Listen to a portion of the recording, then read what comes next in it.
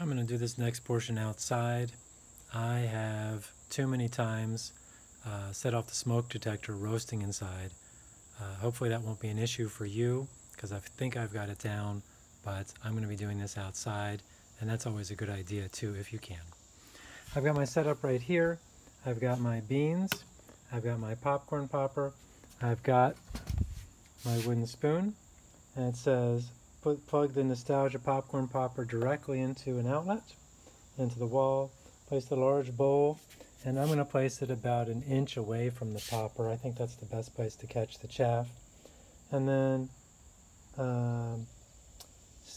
do attend this the entire time.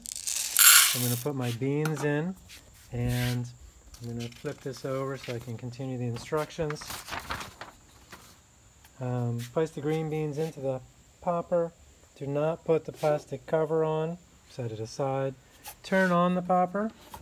You'll notice that they are not rotating, so I'm going to mix them.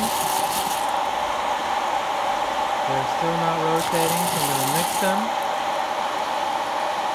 They're still not rotating, so I'm going to mix them. And I'm just going to keep doing this until they start to swirl by themselves. You'll notice they tend to swirl counterclockwise, so I'm stirring them counterclockwise until they're moving on their own.